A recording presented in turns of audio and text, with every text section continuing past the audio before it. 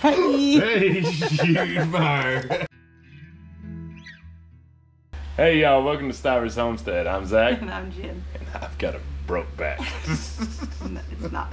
It's not broke. If y'all have noticed, we've had a lot of garden work that we've been doing, a lot of physical labor, and then last night I stepped the wrong way and my back did a little twitch. And we caught up to him. Yeah, it'll be alright. It'll loosen up. Applying the comfrey and hoping that it works. Yeah. So, today's a rainy day. Saying calm down. And calm down a little bit and you stay inside and just relax. But Jen and I, we can't relax. So she was invited into a canning collab. Yep, it's the March Madness canning collab. Very cool play. My friend Constance at A Good Life Farm invited me, and I was so excited when she did. I love being a part of collabs. It's not often that we do it. We've done 2 here within the past 2 months, and it's been very exciting. So we're going to be canning today, but I don't want you to just watch this video because we're going to do something clever, something you haven't seen before, but it's a clever thing. I want you to go in the playlist and go watch all the other channels and everything that they're canning because they're coming up with some really cool stuff. A lot of it's teaching you how to can, and then some other people are just doing some really clever recipes that I haven't even thought to do, and now they're on my list to do. So make sure that you check it out. And normally on our channel, I feel like you're seeing us pressure can different canning items. Water bath isn't something that we often use, but today you're getting water bath trained. Yeah. So it's a really exciting thing that she has figured out that she wants to can, and this is good for anybody that maybe isn't ready to take that plunge into pressure canning, because water bathing is your step in. Yeah, it's a really good place to start if you haven't done it before. So first we got our water bath canner out. Now this is specifically if you go to buy a water bath canner, this is what you're going to get, say at like Walmart or anywhere. So that's what we're going to use, but you don't have to use a water bath canner. You can just use a really big pot. As long as you've got something in the bottom to keep your jars from going back and forth and hitting each other and breaking the bottom, then you're good to go. And what we're going to be using is blueberries. So if you're not new here, you've heard us talk a lot about, we moved here, my parents moved about an hour from us, they bought their first homestead, and last year they got a ton of blueberry bushes, and there was already some on their property. So their blueberries produced like crazy last year. They can't eat them all, so they've been giving some to us, and we've just kind of been getting creative with what we do with blueberries. So we're actually going to be making a blueberry syrup, and I'm really excited about it because it's really easy. It's something that anyone can do. You don't have to fool with like pectin that you use in jams and jellies and stuff like that. And you don't have to have homegrown blueberries. You can get blueberries on sale at the store and do this at home, and it makes for a really good syrup. So yeah, like she mentioned, we have been freeze drying a lot of our blueberries, and those are fantastic. It's they're like candy. Yeah, they're like, freeze dried fruit is like the most amazing thing in the world. But we have a lot of it, and so we eat a lot of syrup in this family, and that's one thing that is always store-bought. Like she makes homemade pancakes, homemade waffles, and then we're buying great value syrup. Yeah. Right? And it just doesn't seem to make its mark. Yeah. So we had plans on tapping our maple trees this year. Didn't get around to it. We have a few. Yeah. We'll shoot for that next year. But in the meantime, this blueberry syrup is going to be pretty awesome on top of some pancakes. Alright, so we're going to use our pot filler that we never use. We're going to use it this time because this gets really heavy. So we're going to get this filled up and get our water blowing while our jars are in the dishwasher. They're being sanitized. Then we'll go from there. So when you're water bathing, you want your water to cover your jars by at least 1 inch. It's different than pressure canning. So that we have to fill it up quite a bit, but not all the way, because when you put those jars in there, that water is going to rise. So this is kind of like the line that I always choose. It's like halfway between the bottom line and the, I don't know. It's just, it's a guess, but it usually works. It's just kind of something you have to play around with and figure out. But if you end up not having enough water, you can always add more. Just make sure it comes back to a boil. And if you have too much, you can just take it out. The only thing I'll add is this is the first thing you do, because it takes so long for that water to get hot because it's so much. Do this and then work on everything I always else. do it while my jars are sanitizing so that that can kind of be done and get it over with. Okay, so for our recipe, we're going to use 8 cups of blueberries. So I've already measured that out, and I've got that in my bowl, and now we're just going to set that aside for a minute. Okay, so first we're going to get our sugar, and we're going to get 1.5 cups of sugar. You can do more or less if you want more or less sugar. And we're going to put that in first. Alright, so the salt is optional. We're going to do it. I'm just going to roughly measure out 1/2 teaspoon. That's good. We're just gonna whisk that together really quick. Our heat is not on. All right, now we're gonna put in 1 1/3 cup of water. Now we're gonna add in 4 tablespoons of lemon juice.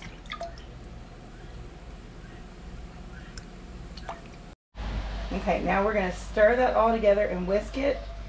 Just try to get that together, and then we're gonna turn our heat on medium-high. We've got that whisked together, our heat's on medium-high, and now we're gonna add in our 8 cups of blueberries.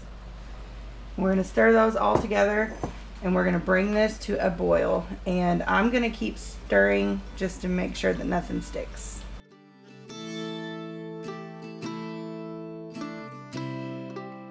We have come to a boil, so now we're gonna cook it for 2 minutes, and we're just gonna keep stirring. Jen has already gotten her jars sterilized and cleaned and ready to rock. They're hot.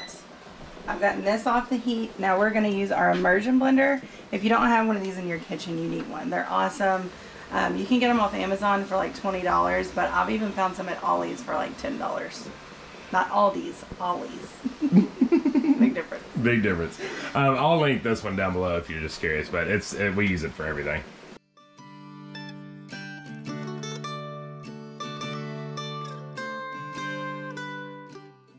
So the goal of this part is 2 things. One, all those soft blueberries are still in form, and you're smoothing them out, and you're also thickening the syrup by doing this to the consistency that you want it to be at.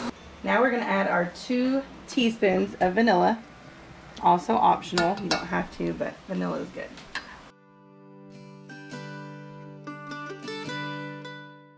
Taste test time? Yes, you have to try it. Have to try it. I'm excited about it. Oh my goodness, that's good. That's so good. Ooh, that is amazing. That's gonna be really good. I can see that going on a lot more things than just like using what you would normally use syrup Yeah. for. Quick note, you're only going to see us do 1 round, but I think I'm going to do the other round because this is going to be really good. It's going to be awesome. Babe, it's a good thing you wear that purple shirt. You know why? Oh, gosh. I guess. I know. I have blueberries all over. But it's like a tie-dye purple shirt. Yep. It blends right in. No one ever know. What happened? The rest? Where'd it go? I don't know. Oh, my goodness. That's when you've canned a lot in your day. Yep.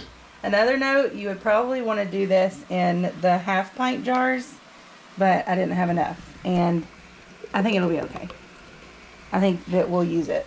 Yeah, plenty, I think so too. And to be honest with you, I mean, if you use syrup quite a bit like we do, pints probably definitely plenty. Actually, I'm pretty sure the little syrup thing you have is probably about a pint, don't you? But if you're looking to do this as like gifts or something like that, that's when I would do more of the 1/2 pints, I think, in my own humble opinion. Yep, you're also going to leave a 1/4 inch headspace. 1/4 inch. Oh no. White kitchens and blueberries. Not a good mixture. So if you was curious, 8 cups, what she just did, makes 4 full pints.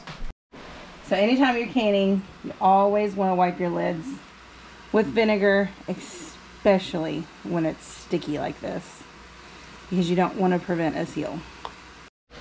And that's why you wipe it, because there was a little residue. And you couldn't see it from the naked eye. It didn't show like it was. Okay, now we're going to do our lids. Fingertip tight. Hey, shoot fire. That would have been the worst thing ever. Yeah, it really would have. To still have sticky, stainy blueberry syrup all over the white kitchen. Yep. Oh, man. That would have been bad. And thankfully, our water bath container is ready. So we're going to put these in. All right, babe, show them the appropriate way to open that lid without burning yourself to death. It's steamy. Always open it away from you. Okay, now we're going to get our 4 pints in. Now, if you had had, what do you call them, the 1/2 pint jars? Yes. You probably would have had 7 or 8. Yeah, I agree. If it is truly just double, it would have been 8 for you. That was a pretty good guess, babe. Looks like it's right at about 1 inch over. Yep. Okay, and we're back to a boil. So now we're going to put our lid on, and we're going to let this go for 15 minutes, and then it's done. It's that simple. The only thing to emphasize there just a tad bit more is when you're back to a boil. Yes. That's when your timer starts. Now, when you put them in and it's just hot, you gotta be able to boil, and then that's when you start your 15 minutes. Excuse the mess. We're also having lunch, as you do. We are done, and we're gonna get our jars out. That is beautiful. It sure is.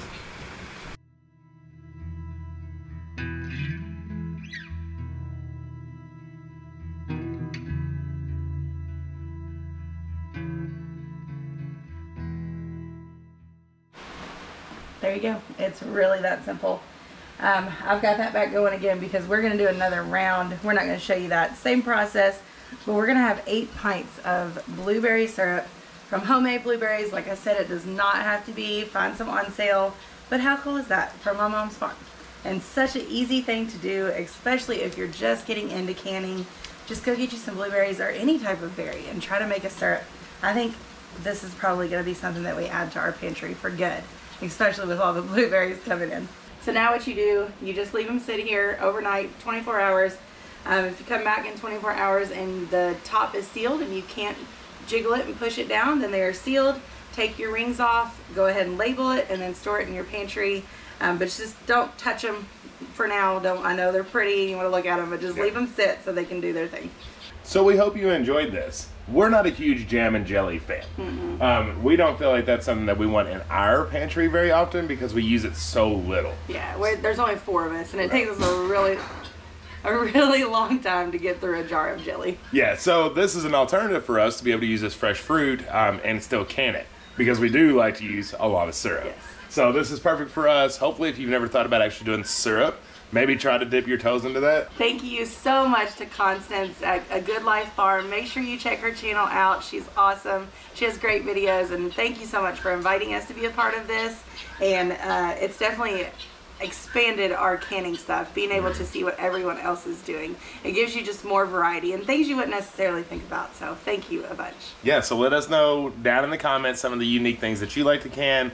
The description for the playlist of everyone else that participated will be down in the description as well. Just go check it out. There'll be links to all kinds of different stuff in there. But fun news. After this one, your next video that you're going to get was back in the garden. The garden is 99% done, and we're ready to show it to you all. We also got a bunch of seeds started, and it's just going to be a good old time, so stay tuned for that. We love y'all. Until the next one. Bye. Bye.